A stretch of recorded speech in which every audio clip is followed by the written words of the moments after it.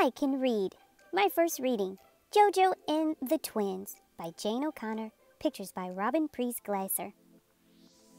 Hi, I am JoJo. I am Nancy's little sister.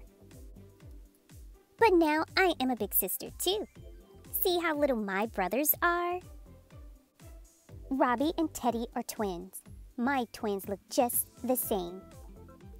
Robbie and Teddy cry the same. Wah, wah, wah, wah. They burp the same. Hiccup, hiccup.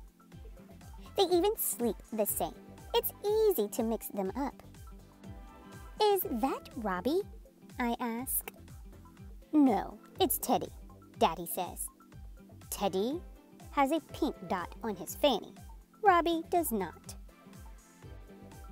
We need a better way to tell the twins apart, Mommy says. So I think hard. I know. I run and get my markers. The twins are asleep. I climb on a chair by the crib. Mommy runs in. JoJo, what are you doing?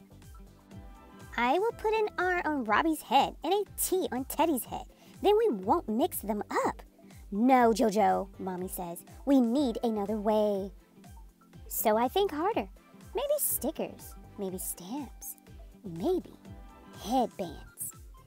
What do Mommy and Daddy say? No, no, and no. But you are a good big sister. You love the twins. Yes, I am a good big sister. I sing for the twins. I dance for the twins. I make funny faces for them. Bleh. But Robbie and Teddy just stare back at me. Their smiles are not the same. Now we can tell the twins apart. It is simple. Robbie has a dimple, Teddy does not. I am a good big sister and a smart one too.